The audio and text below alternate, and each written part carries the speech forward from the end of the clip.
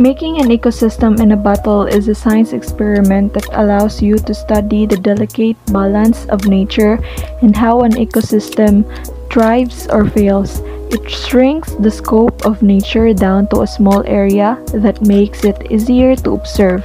There are some of the bottle ecosystem can survive for many years. These include plants, dirt, and moisture, the basic necessities for life to survive inside the bottle or a container. Here are the materials for making an ecosystem in a bottle.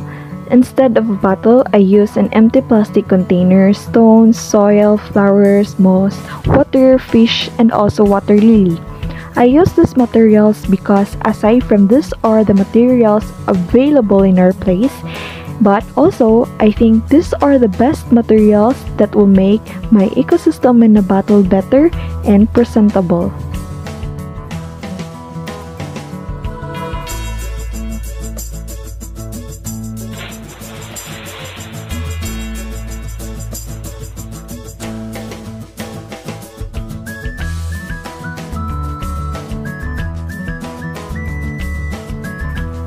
The factors that I consider in choosing the plants and animals that I'm going to place in my biosphere in a bottle or ecosystem in a bottle are that the selection of which organisms that I will going to use and how many to begin with.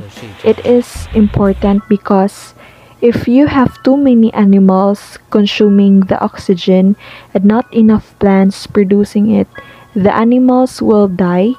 And if you have too many plants and not enough animals, the plants may become overcrowded and die. Plants take carbon dioxide out of the air and use the energy from sunlight to take those carbons and string them together to make sugars. It releases the oxygen as a waste product.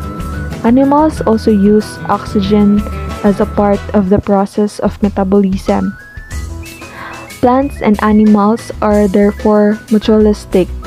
In the right balance, they help each other to survive because they each produce what the other needs, and they each use up what the other doesn't need.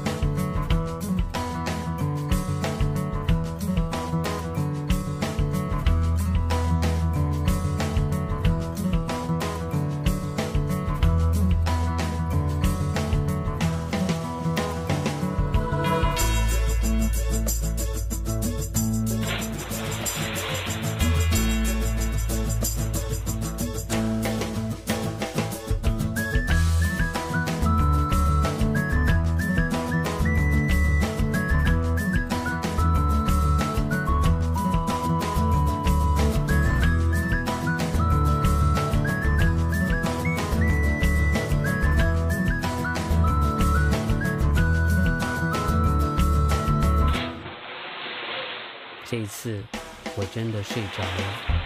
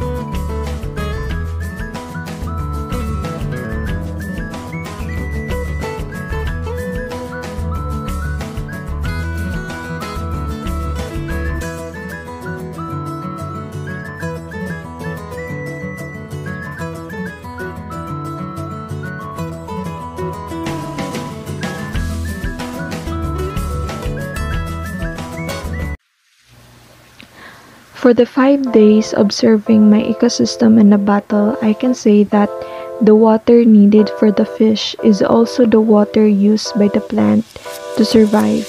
The plant needs sunlight to grow. Without the sun, the plant would start to turn sickly and would be essentially stop growing. Each element in this ecosystem battle must function properly for the organisms to grow. That includes both physical and environmental conditions. This includes the clean water, proper sunlight for plant growth, and clean air are all components needed for the fish to live and the plant to continue to grow.